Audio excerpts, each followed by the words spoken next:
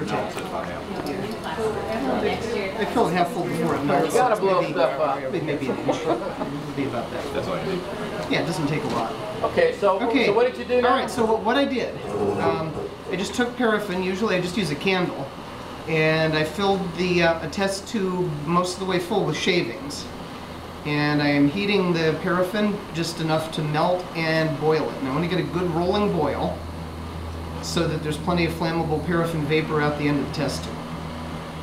And so it's melted, I just need to give it a couple minutes to get a good rolling boil. I don't.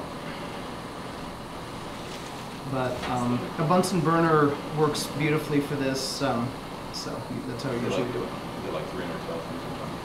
I really don't know. Do you do this on the lab bench? Yeah, I do this on a lab bench. The reason I borrowed the board there is that when the paraffin solidifies, it's going to leave a trail of melted wax all over everything.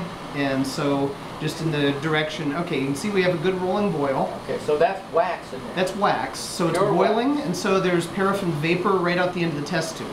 And so all I'm going to do is put ice water on that.